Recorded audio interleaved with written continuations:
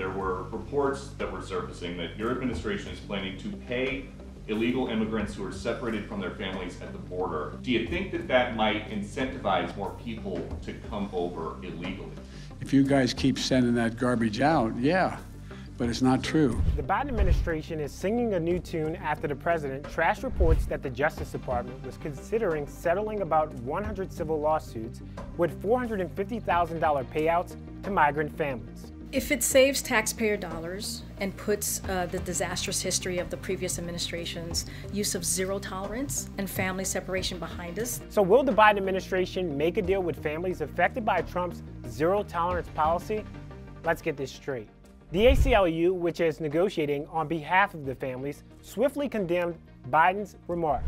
If he follows through on what he said, the president is abandoning a core campaign promise to do justice for the thousands of separated families. There's still 300 out of the 5,500 families that were separated that have not been reunited. Andres Mejer is an immigration attorney and isn't shocked that migrant families filed a civil lawsuit. So there's only two things that they're really looking for here. One is to be reunited, in case they're not, and secondly, to be able to live in the United States.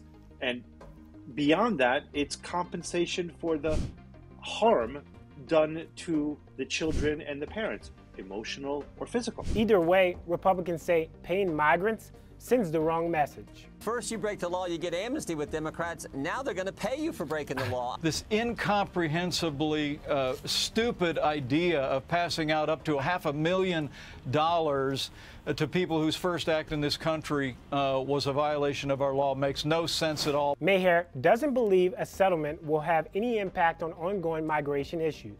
To think that if there's a settlement, whatever that settlement is, will increase or reduce immigration, I think is respectfully absurd. While the Biden administration works to settle a civil lawsuit filed against the past administration's immigration troubles, it also has its own challenges, such as re-implementing Trump's Remain in Mexico policy and creating a humane process for Haitian migrants seeking asylum.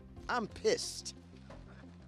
I'm unhappy, and I'm not just unhappy with the cowboys who were running down Haitians and using their reins to whip them. I'm unhappy with the administration. Should the government provide migrants payments for being separated after illegally crossing the border? Let me know in the comments below, and be sure to rate this story using our bias meter.